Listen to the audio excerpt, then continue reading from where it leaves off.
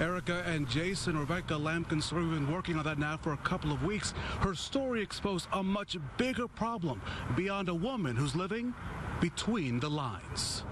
Nobody ever bothers me. For many, Rebecca Lampkin is invisible. Despite the heavy traffic along US 36 in Avon, no one notices the woman living in the lot. This is your neighborhood, right? This is where I live. I just live in this parking lot. It's not something that I'm proud of. I'm just trying to survive. And I do whatever I have to do in order to survive. Rebecca has been unable to work for months. She has several documented health issues. When her partner died in June, she did not have the money to keep up with the rent and faced eviction. That means, since October the 21st, Rebecca has called the Meyer parking lot home. She lives in the front half of her vehicle. Her cat Smokey roams in the back seat. Her trunk is her closet. I can't work. If I could, I would be. I don't like doing this. I never wanted to apply for a disability. But I have to, because I cannot work.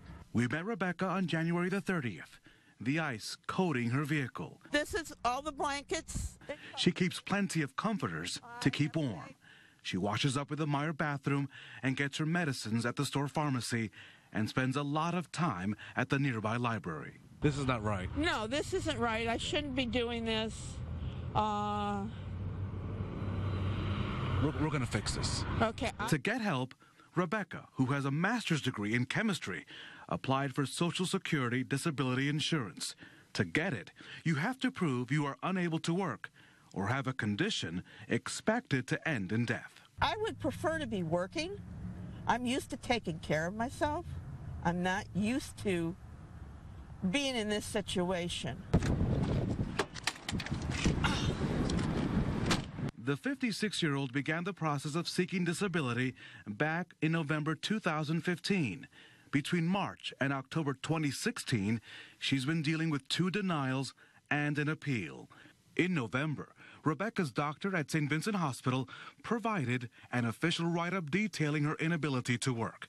Her case further delayed when she asked for an in-person hearing versus a video hearing. I don't understand. There are a number of people that really don't need it, that get it right away. And then there's other people like myself that they put through hell in order to get it. And I'm tired of it. And tonight we can report some results. She's no longer living between the lines. In fact, she received an emergency payment that is allowing her to stay at a local motel. She expects to get an apartment, Jason and Erica, in about 2 or 3 days. Some great news there, Rafael. Bigger picture now, just how big of a problem is this across the country? Well, Jason, let's take a look at the numbers because the Social Security Administration is very frank about the numbers. They say when it comes to the appeals process, the wait times could be over 560 days, which means that for someone in Indianapolis who was waiting on an appeal, today they would have to wait till the fall of 2019 to get that appeal done. We should also point out that contributing to this problem is the aging population. The Social Security Administration, though, has implemented a plan it calls the CARES Plan, which is focused on reducing those wait times. We'll see how that plan is implemented, and we'll keep you updated on that, and we'll bring you Rebecca's updated story in the next couple of days. Jason? Good evening. We'll focus on the materials and the structure. As you can see, it is pretty and pink, but also dangerous and possibly even deadly. The family had no idea about this. That piece of wood and these you see right here were being handled by people that did not have a license and that did not pull any permits. And tonight the mom, she's upstairs and she has plenty to say. She wanted, to see a castle and be able to look around and everything and be a princess like Rapunzel. Emma Bowling loves dressing up like a princess. Rapunzel is a favorite. The 4-year-old girl who gets around in a wheelchair. She's a spitball. She is sassy. She knows what she wants. So Make-A-Wish agreed to have a castle built in her backyard so she could play with friends. Ready? You sing it. Emma has several health needs. There's some water for you. diagnosed with spinal muscular atrophy at 6 months old. She requires 24/7 care, so I quit my job to stay home with her. The reality is we were actually, every day's a miracle with her. We were told at 6 months that we'd be lucky for her to see her first birthday, and next week we're celebrating number 5. Construction on her castle began in April, stopped in July, after someone complained to the city about the rising 2-story structure. That was really the best news possible. It turns out the contractors doing the work were not licensed with the city of Indianapolis and did not pull permits. And per city inspectors, the contractors were building with materials that apparently were used before, and the project did not meet city construction codes. The structure would need to come down for the safety of this child as well as many other children. This was supposed to be her princess castle that has turned into a nightmare. The disappointment and the letdown that she has that her castle still isn't done it's not fair for her. Let's fix this thing. Come on. Sounds good. So here's the good news. Tonight at 6, new contractors will be here tomorrow to begin taking the next steps to fix this project. I did talk to the 2 contractors who did most of this work. I'm talking about John Bodell and Mark Thompson. Only Bodell returned my call. He says that he was led to believe that this project did not require a license or permits, and that they did buy new materials to make this work. I think in the end, both of those contractors need to make a big refund to Make-A-Wish and also write a letter of apology to this family. Here's a statement tonight from... We're going to start with our chief investigator, Rafael Sanchez. He's in Franklin for us. Rafael. Hey, Melissa, so welcome to my backyard. You just saw all that water from Skycam 6 in HD.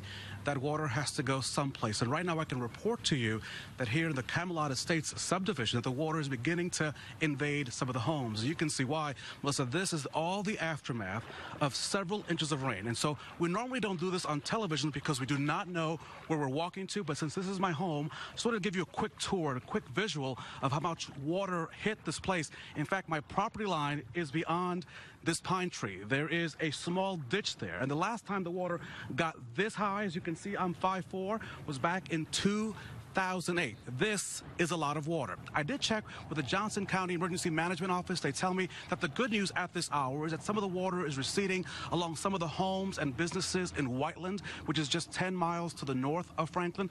That is the good news. Homes and businesses along Front Avenue. Also, there was reports of flooding in White River Township and Greenwood today. Again, the good news there is that in some parts of Johnson County, some of this water is going out, but in other parts, like in this neighborhood, the water is going in, and folks already preparing to call their insurance company. We are live in Franklin, in Johnson County. Rafael Sanchez, in the middle of the water.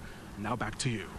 Good evening. Somebody knows something but is not saying a word, and investigators hope that these orange bulbs will help. At the highest levels, this investigation is still top of mind. One family has spent the last few days mailing out flyers with the suspect's picture to people across the country, 1,000 so far, as friends and strangers light their bulbs and remain alert for that wanted man. You couldn't find an orange light bulb anywhere around. Paulette Ferguson changed that, shedding light on a plea to find the man accused of killing Abby Williams and Libby German. She's the lady behind thousands of orange bulbs that will remain lit until an arrest is made. I pray for the day we can just turn off our orange light bulbs and I don't have a party, throw them at something, or just to know that that monster is away and not ever going to do that again. Soon after the Delphi investigation began on February 14th, Libby's mom began the orange bulb movement, drawing the attention of Paulette, who wanted to help. She emailed several companies. One company was willing to ship them, and she could sell them for $1. Another company, Westinghouse, agreed to send a semi with a surprising 2,500 bulbs. The only requirement, she could not sell them. A lot of them are like, well, how much are they? And I said, they're free, and they looked at you like, no way. Now people in Lafayette, Monticello, Buffalo, Delphi, and towns and cities in between illuminate their homes in orange. When I see them all lit up, it's just, sometimes it's overwhelming. Living in a small town, you just never think anything like that would happen. A bright gesture, marking a dark moment in time. Paulette says if any of her orange bulbs burn out, she will have to go buy new ones. Why is that? Because she got so wrapped up, Erica, in passing them out that she did not keep any for her home. So if it happens, she's ready to go out, to go shopping. Her focus, of course, was to make sure that that light, bright, shiny throughout Indiana. So many people want to know what's the latest on this investigation. So this investigation is like an archaeological dig. Police have so many different pieces, but they're looking still for that one tip to put it all together. Of course, the key tips is this voice and the picture you're about to see.